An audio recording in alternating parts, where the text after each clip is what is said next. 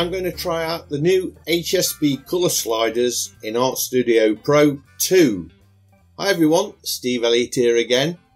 Artstudio Pro 2 came out this week, so I've downloaded that onto my iPad, and the one feature that really interests me is the HSB sliders. You can now have them on the screen all the time while you're working, and you can select colours really quick. So I really like that feature. Another cool feature about it required me to change my Artstudio Pro settings back to right-handed mode instead of left-handed, because I am left-handed and I usually have the toolbars on the right-hand side so that I can sort of adjust them with the thumb. But what's really cool about this is while you're using your pencil in your drawing, you can have your thumb on the sliders and adjust the colours as you're going. And it's really, really speeded up the production of the painting and the selecting of the colours. And you can see here, I mean, you can't actually see my thumb on it, but you can see that the colour sliders are changing all the time. But I'm not stopping painting. I'm keeping painting while I'm selecting the colours. So that is the new tool in Artstudio Pro 2, which I think is awesome. I love it. There's a couple of new cool features, but not really aimed at the painter, more the photographer. There's a cool depth of field blur that you can apply, and I've messed around with that, but it's more for photography than it is for painting, and there's some cool new lighting effects. So I didn't want to demonstrate those really. There's other videos you can check out on YouTube if you want to see them, if you're into photography. But for painting, this slider is the one that really impressed me. And also, the auto save is faster, and it didn't seem to get in the way of the painting at all, like the old version. So it doesn't appear on the face of it that there are a lot of improvements in version 2, but they are very welcome. Really like it. It's sort of taking the app to the next level.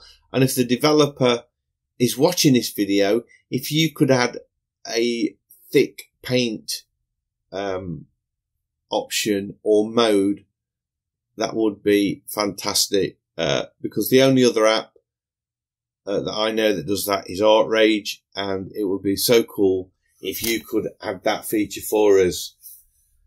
So this is really this painting. Let me quickly talk about the painting. It's not really a painting, it's a study of some trees. And I was sort of wanting to sort of catch the light on the leaves. And I'm looking at the painting now and I'm thinking, yeah, I kind of got it there. And then the finished one, I may have lost it a little bit. So you can always, I'm always looking at these paintings after the event and thinking, I wish I'd have stopped there. Although I did put, I think, a rather cool cow in right near the end, which I sort of delayed putting in. So at this point, you can see, I thought that was finished. And I think that's a really nice painting at that stage. And then I start going in and messing about and adding more. And I don't know if I've overworked it. I think I like the leaves, but you'll notice I will go back into the top left and put some darker colour on that. There we go. And I think that was a bad move. I think I should have not done that so much. I think it was better when it was lighter. So I might go back and adjust the painting. But apart from that, I've just used the Artstudio Pro oil painting brush. I'm not I wasn't really into layers or anything. I've not created a lot of layers for this. I did create a couple, but merged them down very quickly because this was really a study in just painting those trees. You'll see there I put some real strong darks in just to add a bit of depth to the painting really right at the end. So here we go. I'm just going to crash in the cow now. I sort of painted it in as a silhouette and then added a few other colours to sort of mute it down and not make it stand out too much. So there we go. That I'm just sort of adding a few bits of grass there, but that is the finished painting. I hope you've liked this quick video on HSB colour sliders in Artstudio Pro 2. If you have, a big thumbs up as always is much appreciated. And if you're new to the channel, please consider subscribing because I have lots of videos like this and I would love to be sharing them with you. So hopefully I will see you in the next one. Bye.